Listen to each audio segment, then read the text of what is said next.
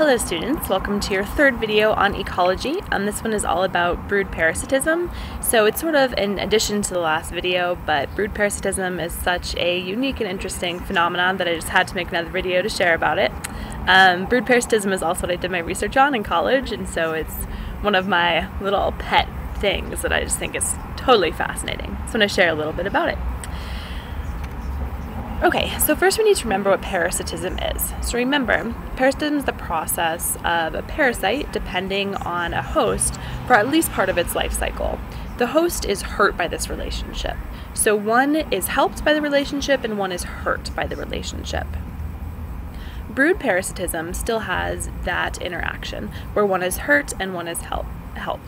But brood parasitism occurs specifically with parental care. So it's just defined as the process of one organism parasitizing the parental care of another organism. So the images down here sort of show this. Brood parasitism happens most often in birds. Actually, about 1% of bird species do brood parasitism. The images down here are of a type of cowbird called the cuckoo bird. What we notice down here is there's a nest and there's a bunch of eggs that are all the same. Those eggs all belong to a warbler. The warbler is the one on this side, that is the smaller brown mother.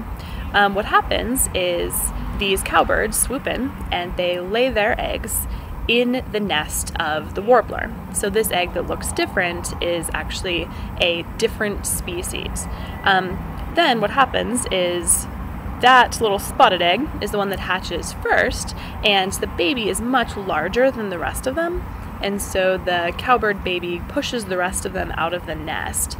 In addition, this mom, the warbler mom, is able to feed the baby that killed the rest of her babies. She doesn't notice that it's not hers, even though it obviously looks very different.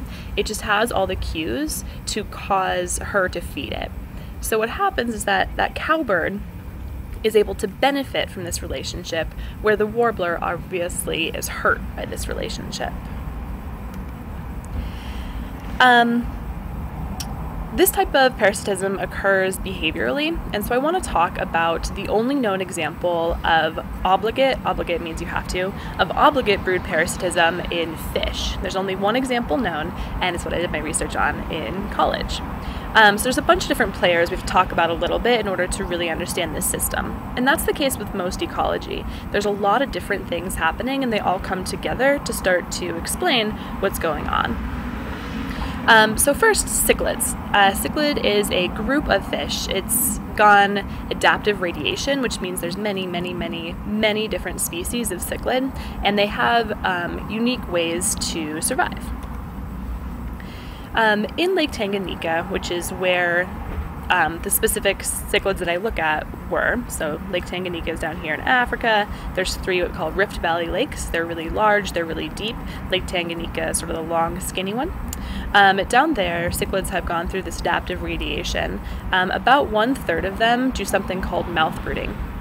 So mouth brooding happens when they lay their eggs and they scoop them up into their mouth. They have a special pouch where they keep those eggs. Those eggs hatch inside their mouth. They stay inside the mouth until the young is old enough to be let out. Because the eggs are inside the mouth and the predators can't get to them. So it's a pretty nice system to keep the babies safe. Problem being, mouth brooding is really expensive for the parent. During the time the parent is mouth brooding, they can't eat, and so they have to save up a lot of nutrients and energy beforehand, and then they give that all away to their babies while their babies are young. Okay, here's the predator. This species of catfish is called Synodontis multipunctatus. They're only about 6 inches long. They're pretty little, and they actually grow pretty well in aquariums. They're big in the aquarium trade. But naturally, they have to do this process of brood parasitism in order to reproduce. So what they do is they swoop in while the cichlids are laying their eggs, and they start to eat some of those eggs, and they release their own eggs at the same time. So the cichlids are worried that their babies are being eaten, their eggs are getting destroyed, and so they scoop up all the eggs they can as fast as they can, and part of that involves scooping up some catfish eggs. Inside the mouth, the catfish young hatch first, and they're going to eat the cichlid eggs as their first meal. So we see right here, this was the cichlid egg. That is the actual egg of the mother, and then this is a very young, recently hatched catfish. So this is the parasite eating the actual young. What ends up happening is that the cichlid mother takes care of a young from a totally different species. It has killed her babies, so the host is harmed, and she puts a lot of parental care and a lot of energy into taking care of young that aren't even her own. I want to show you a video of this process. It's actually factually kind of inaccurate in a lot of places, but it's some really cool footage, and so I want to show it to you. Mom tells these babies it's a scary world out there, so be careful. She's saying a mouthful. Cichlid fish here in Africa's Lake Tanganyika have a big problem with predators. Other fish will do whatever it takes to get cichlid babies and gobble them up. Just scaring them off isn't the answer. The cichlid has to create a safe haven for its young, using its mouth as both shovel and bucket. Then it moves its wriggling brood to safety, mouthful by mouthful. When they're not in the hole, the cichlid babies are in mom's mouth. That's why the cichlid are called mouth-brooding fish. Mom's mouth is both nest and nursery. Like all good moms, this one lets her babies out to play, and then provides protection when it's time to come home. It seems like a foolproof system for keeping the young ones safe, but it's not. Let's introduce a predator that is so wily, it's able to hijack the evolutionary process itself. These catfish are notorious parasites. They're after the eggs of the cichlid, but the cichlid fiercely defend their young. The catfish are able to pick off a few eggs, and they also drop a few of their own eggs, knowing that the cichlid mothers will pick them up, thinking they're her own. And so the cichlid becomes a surrogate mother to a predator. The catfish take off, never knowing what becomes of their young ones. Mother does her job, letting the brood grow in her mouth.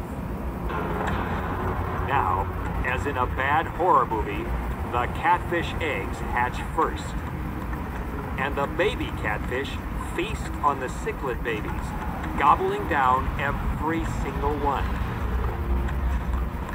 Finally, the cichlid mother releases not her own children, but the catfish cannibal kitties.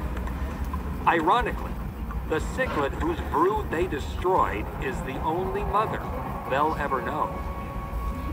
More irony, the cichlid mom fails to sense the switch. She treats the catfish as if they were her own, scooping them up to protect them at the first hint of danger. The catfish have clearly won this round in the eternal fight for evolutionary dominance.